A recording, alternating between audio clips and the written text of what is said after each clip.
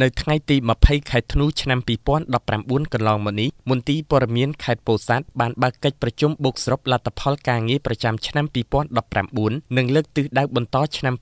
2020ក្រោមវត្តមានលោកលៀងទិដ្ឋានប្រធានមន្ទីរព័ត៌មានស្ដីទីដោយមានការអញ្ជើញចូលរួមពីមន្ត្រីរាជការក្នុងមន្ទីរប្រធានអនុប្រធានការិយាល័យជំនួសឲ្យមន្ទីរមន្ត្រីព័ត៌មានការិយាល័យស្រុកនិងមន្ត្រីជាប់កិច្ចសន្យាជាច្រើនរូបទៀតនៅមន្ទីរព័ត៌មានខេត្តពោធិ៍សាត់លោកលៀងទិដ្ឋានប្រធានមន្ទីរព័ត៌មានខេត្តពោធិ៍សាត់ស្ដីទីបានថ្លែងថាសប្តាហ៍ថ្ងៃនេះនៅខេត្តពោធិ៍សាត់មានស្ថានីយទូរទស្សន៍ចំនួន12ក្នុងនោះរដ្ឋមាន1ស្ថានីយឯកជនមាន11ស្ថានីយនិងទូរទស្សន៍ខ្សែកាបមានចំនួន4ស្ថានីយវិទ្យុមានចំនួន15ស្ថានីយក្នុងនោះរដ្ឋ1ស្ថានីយនិងឯកជន14ស្ថានីយសម្រាប់បម្រើសេវាទស្សនានិងស្ដាប់ប្រចាំថ្ងៃជូនប្រជាពលរដ្ឋក្នុងខេត្តគ្រប់ស្រទាប់វណ្ណៈក្នុងនោះទទួលបានព័ត៌មានចាំបាច់នានាដែលពាក់ព័ន្ធនឹងការអភិវឌ្ឍប្រទេសរបស់រាជរដ្ឋាភិបាលស្របតាមគោលការណ៍ដំណាភាពវិមជ្ឈការនិងវិសហមជ្ឈការនិងអភិបាលកិច្ចល្អ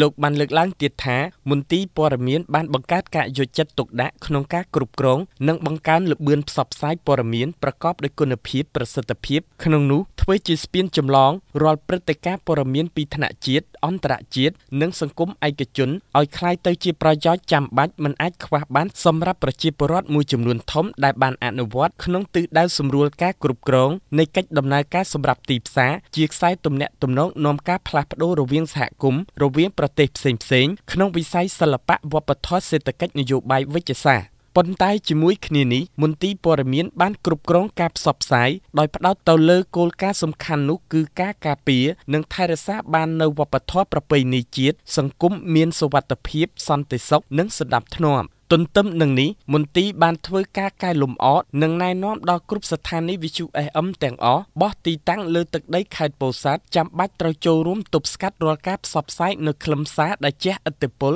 ដល់សេចក្តីថ្លៃថ្នូររបស់សង្គមជាតិវប្បធម៌ពាលាអាវ៉ាសែពិសេសគឺការទប់ស្កាត់ឲ្យបាននៅការប្រើប្រាស់គ្រឿងញៀនក្មេងទំនើងដើម្បីកុំឲ្យខុសពីសេចក្តីណែនាំរបស់ក្រសួងនិងអនុសាសន៍ផ្ទាល់របស់សម្ដេចអគ្គមហាសេនាបតីតេជោហ៊ុនសែននាយករដ្ឋមន្ត្រីនៃព្រះរាជាណាចក្រកម្ពុជាការិយាល័យស្រុកទាំងអស់នៅឆ្នាំ2020វិស័យព័ត៌មានផ្នែកសោតតួរាល់សេវារោងពុម្ពសោតតួនិងចំណូលផ្សេងត្រូវបង់នៅច្រកចេញចូលតែមួយក្នុងសាលាខេត្តចំណែកនៅស្រុកបាកានឆ្នាំ2020រាល់សេវារោងពុម្ពនិងអាហ្វីសប៉ាណូត្រូវឲ្យក្រុមហ៊ុនយកទៅបង់នៅច្រកចេញចូលតែមួយក្នុងសាលាស្រុកលោកបានថ្លែងបន្តទៀតថារាល់បញ្ហាប្រឈមផ្សេងៗរបស់ប្រជាពលរដ្ឋគាត់មានការលំបាកដោយសារនៅឆ្ងាយយើងនឹងធ្វើការពិភាក្សាបន្តនៅបញ្ហាជាក់ស្ដែងជាមួយនឹងច្រកចេញចូលតែមួយដែលឲ្យមន្ត្រីយើងនៅការិយាល័យស្រុកចុះទៅយកសិនជាមួយនឹងមន្ត្រីច្រកដើម្បីធ្វើការប្រមូលក្នុងឱកាសនោះលោកលៀងទិដ្ឋានប្រធានមន្ទីរព័ត៌មានខេត្តស្ដីទីក៏បានរៀបចំកម្មវិធីដំណើរកម្សាន្តមួយជូនដល់មន្ត្រីទាំងអស់ទៅតំបន់ទេសចរទឹកធ្លាក់ច្រកលៀងដើម្បីឲ្យមានភាពស្និទ្ធស្នាលនិងសប្បាយរីករាយនិងប្រព្រឹត្តទៅនៅថ្ងៃទី28ខែធ្នូឆ្នាំ2019ខាងមុខនេះ